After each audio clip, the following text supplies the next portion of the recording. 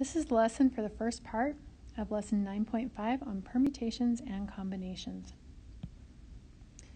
Okay, first of all, permutations are arrangements of things in a specific order. So when order matters, we are talking about a permutation. So when we talk about words and the arrangements of letters, that's a permutation, because if we take the letters in cat, how many different ways can we arrange that? So let's try. So we can do CAT, of course. We can do ACT, TAC, CTA, ATC, and TCA. And so, of course, all of those in English don't make a word, but we can arrange those differently so the order that we put the letters in does matter. So that would be a permutation of letters. So there are a total of 6 different unique arrangements or permutations of the letters C, A, and T. Example 2, how many ways can you arrange the letters in math? And so you can try to list them all, but the more letters you get, obviously, the more different arrangements that you can have. So there's another way that we can do this. And there's a couple different names that this is called, but one way I like to think about it is I think about, well, there's 4 letters, so I'm going to have 4 slots. And in the first slot, I have 4 letters to choose from. So I've got 4 choices. Now, once I use up one of those choices, then for the next slot, I only have 3 choices. And then I have 2 letters left. And then for the last slot, I have no choice. There's only 1 choice left because there's only 1 letter left.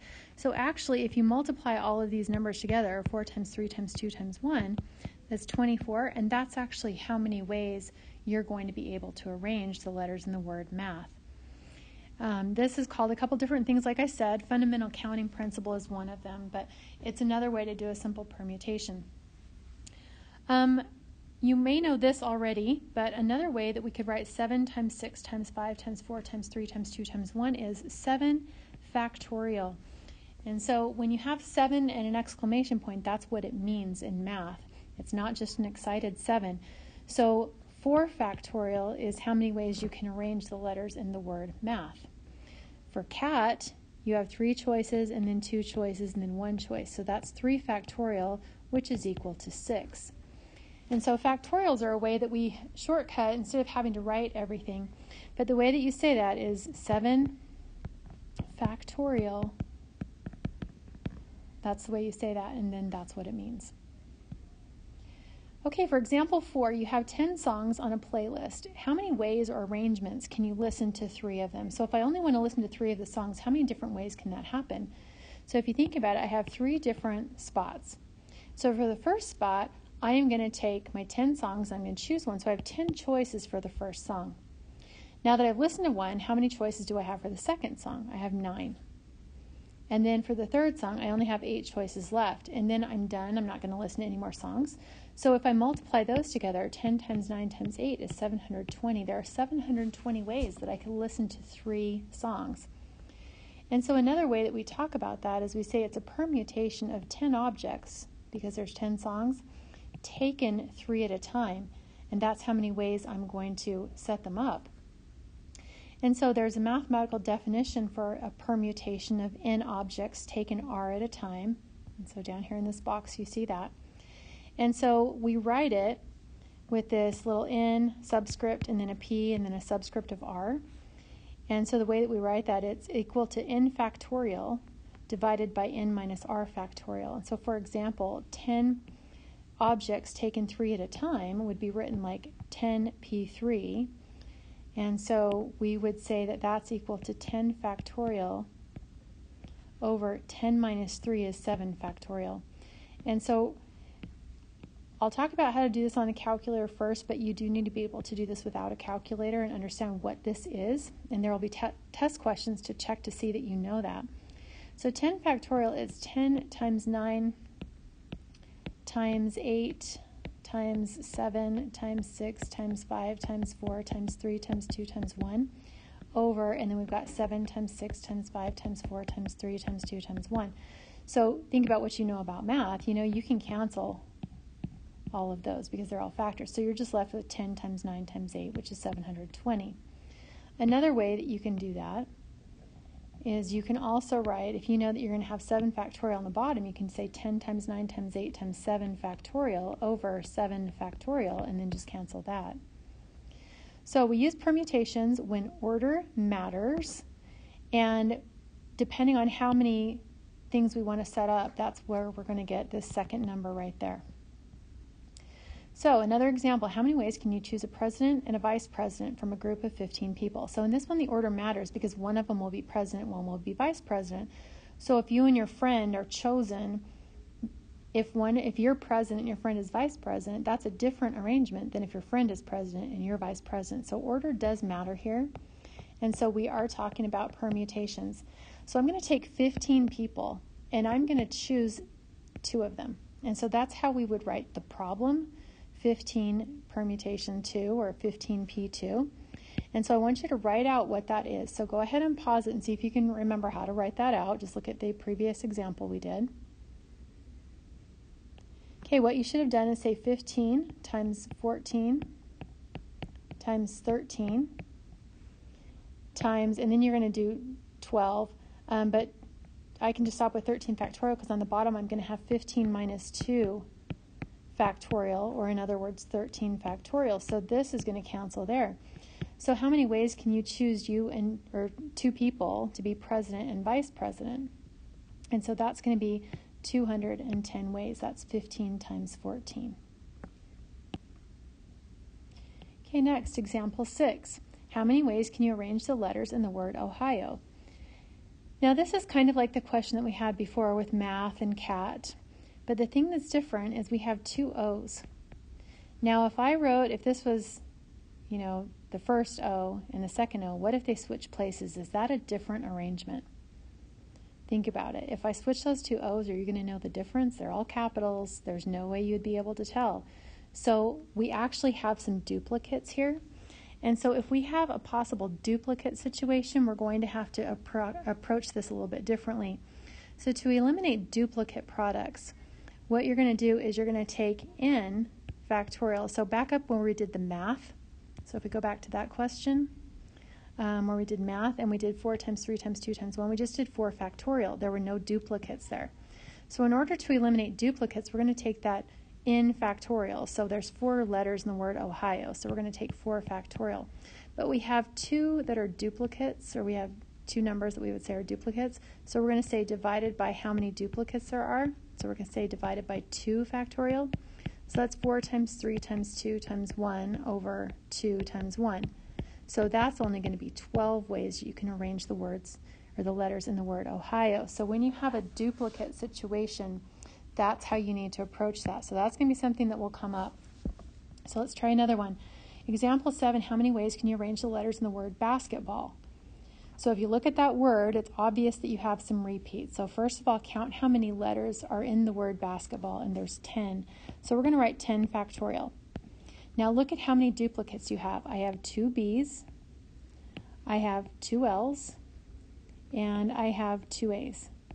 So I have duplicates, a lot of them. So what I'm going to write is I'm going to write 2 factorial for the B's, 2 factorial for the A's, and 2 factorial for the L's. And so that will eliminate all the duplicate situations. So I'm going to have 10 times 9 times 8 times 7 times 6 times 5 times 4 times 3 times 2 times 1. Sorry, sometimes the dots don't show up when I do them. Okay, over, and then 2 times 1, 2 times 1, 2 times 1. And so now I'm just going to simplify this. And so like I said, you do need to be able to do this without a calculator. I'm just going to say this 2 will cancel with that, and then these 2 will cancel with the 4. So what I have left is 10 times 9 times 8 times 7 times 6 times 5, and then times 3. Now, I don't necessarily expect you to do that without a calculator, but you should be able to set up the problem. And like I said, I've got ways to ask you the question so that I can tell if you can do that or not. So you can put 10 times 9 times 8 times 7 times 6 times 5 times 3 in your calculator, and you should get 453,600 ways that you could arrange the letters in the word basketball. And that's quite a lot. Okay, number 8, try this one. Pause the video. And how many ways can you arrange the letters in the word Mississippi? Okay, so you should have counted up the letters in the word Mississippi. There are 11. So we're going to start with 11 factorial. And then you're going to look for your duplicates. There are 4 S's. There are 4 I's, and there are 2 P's. And so those are all of my duplicates. Now, since you're writing it out, it's probably easier to write out all of the numbers because then you can see what you can cancel and what you can't. So 4 factorial, I'm going to write that underneath the 4 factorial because that'll make it easy to cancel that part out. The other 4 factorial, I'm just going to write it over here. And then the 2 factorial is just a 2. So I like to kind of spread them out so I can see easily like what I'm going to cancel out. So the 4, 3, 2, 1, I can cancel that out. The 4 and the 2, I'm going to cancel with the 8. The 3 and the 2, I'm going to cancel with the 6. Now, of course, there's other ways you can look at that, but the result's going to be the same. So I'm going to have 11 times 10 times 9 times 7 times 5. And that's what I'm going to put in my calculator. So because I have so many duplicates, it really cuts down on the ways that the word is going to look different if I rearrange my letters. So it's still quite a few ways, but because of all the duplicates, if I just swap these 2 S's, nobody's going to know the difference. So the next question, we're not talking about words anymore, but it's really the same idea. How many ways can you plant 11 flowers if you have 4 red, 5 yellow, and 2 purple? So if we take the 4 red flowers,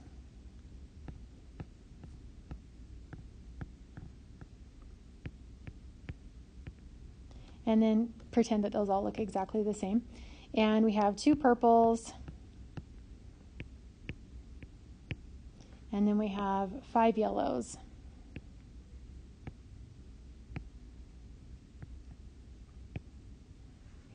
So if we were to plant these, now granted, they all might look a little bit different, but if you were to plant these, if you put this yellow in place of that yellow, is anybody going to know the difference?